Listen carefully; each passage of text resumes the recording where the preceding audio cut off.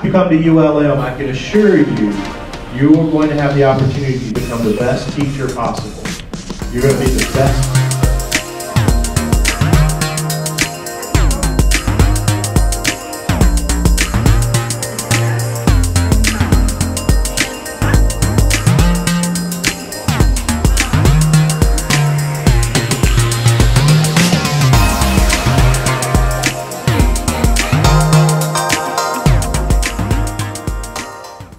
How would you say that those programs helped you as a teacher grow to be a teacher? I've been doing it for 2 years now, and it's so far really helped me out because the course that I'm taking, it just explains everything really well, and even though I'm doing it all alone, I'm getting it done and it's really easy.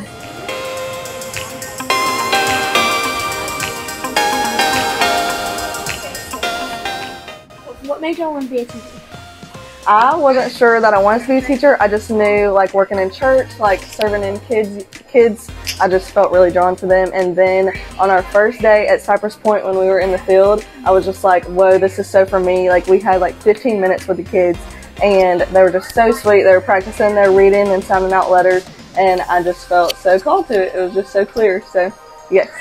I think when I was in 9th grade, I was in my English class, Coach Patterson, and he gave us a lesson about existentialism, and he told us that, like, life's not about making money, it's about doing what makes you happy. And I knew that teaching would make me happy, so that's what I wanted to do. That's awesome.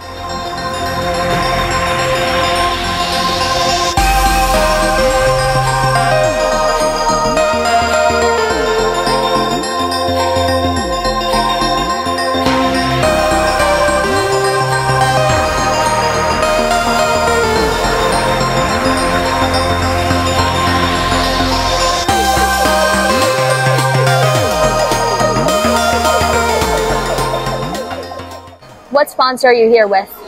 I am here representing Roads to Equity and Design Art Seminars. I am the co-author of the Educators Rising curriculum. What made y'all decide to support the Educators Rising program?